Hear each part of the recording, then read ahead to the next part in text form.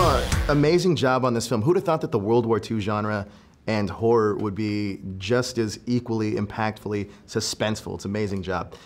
Jovan, first of all, I heard that you guys had a boot camp of sorts, and everybody got nicknames. At least all your cast members told me everybody got nicknames. What was your nickname? Oh man, I can't even, I think mine was like Boise. It was like related to my character. There was another one, I can't remember. It had something to do with like me being the most fit of the group. And I'm sure that they'll deny that, but it was true. Like we all, I mean, I was fortunate to have gotten the role a little bit earlier than the rest of the cast, so I started training like immediately, like going to the gym, getting a trainer before I flew to England. So when it was time to do the boot camp, when we're doing the PT, the physical training and all that, it was just like, it wasn't easy, but it was easier for me than some others. So it had to have something to do with like that. And well, it must have been, you must have been the best in shape because everyone else complains that it was the worst part of the whole experience. it wasn't that bad. So Chloe's no Shrieking Violet. She looks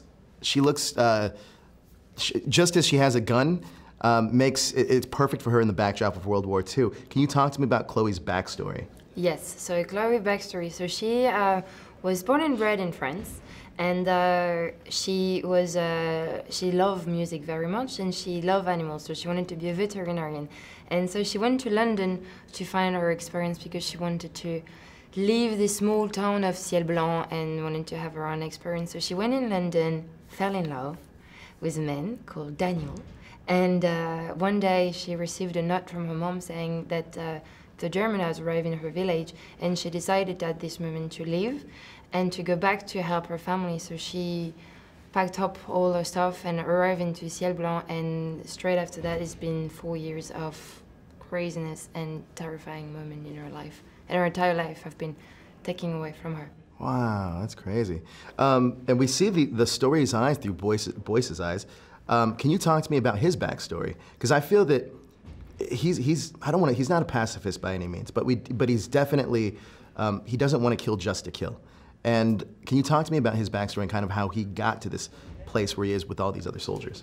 Yeah, well, I think the biggest thing is that, like you said, he's not a pacifist. He's trying to pick his battles, and he wants to do everything he has to do before it gets time to kill people. Sure. And I think, of course, he is the moral compass of this film, so along with Chloe, and it's something where he just wants to try to find the fine line of getting things done in the most efficient way, and he also wants to find where he fits in this group of people who are all experienced in war in a sense, and he's the new guy who literally 3 months ago was cutting grass outside of his house, you know what I mean? And he's just, war wasn't something that he had ever imagined that he'd be a part of, and now that he's in it, he wants to fit in and do his job and do it well, but also be able to save some lives and, you know, avoid just recklessly killing. I think that was the through line for Boyce for me.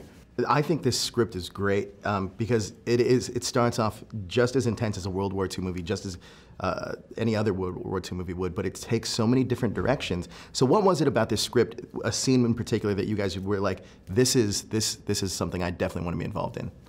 Well, the entire film is kind of crazy and funny as well, and so I was the last one to arrive on board, and when I discovered Chloe's character, I really get attached to strengths and the fact that she was a fighter, and I'm coming from a woman family.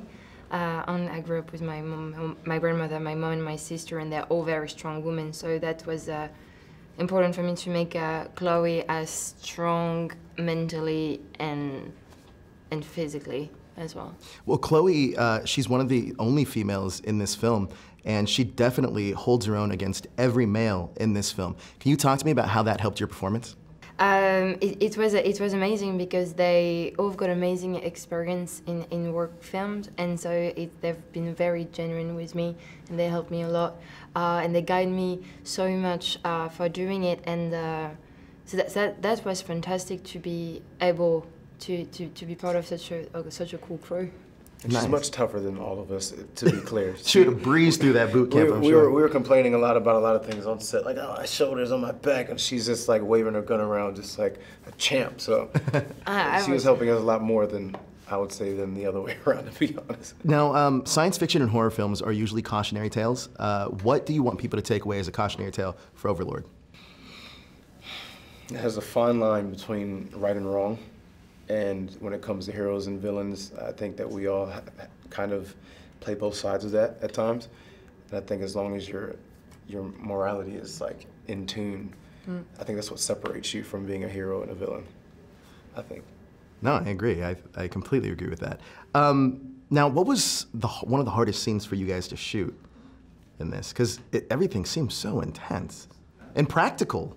Oh, for sure. But just immediately what comes to mind is the first sequence, the aerial sequence, jumping out of the plane. That was rough.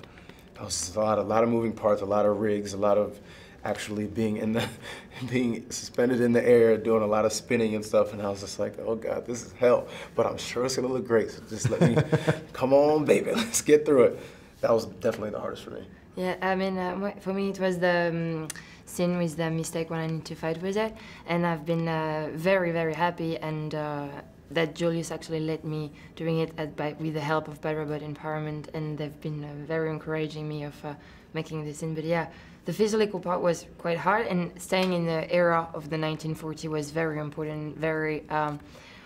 It was very important to never leave the things, like by holding guns or crossing legs or, you know, usual things. That's amazing. So yeah, being in the 1940s, I didn't even think about that. But this was all done with a lot of practical effects and a lot of practical makeup, and I think that adds such a depth to this film. Can you talk to me about some of that stuff and the collaboration between you and the director? Because I think that everyone was saying that this is a pretty collaborative effort for this film. Yeah, definitely. I think you know, JJ and Bad Robot and Paramount have been developing this for a while. So when you spend a lot of time on a script and it goes through, goes through the rounds, you can become really attached to an idea of what this character is going to be, what this setup's going to be like, and it's been amazing that they cast all of us and allowed us to still have a voice in how we were going to portray our characters. And as a statement as far as like the prosthetics being like conventional versus CGI, they had a really nice balance. Sure. The stuff that you absolutely need computer generation for, they were able to do it. But if you could have the, traditional effects, it kind of gives it like this kind of classic war movie or classic horror movie feel, because you're seeing something that's there and you don't have to look at an X on a green screen and just be like, yeah, that helped us a lot, like immensely.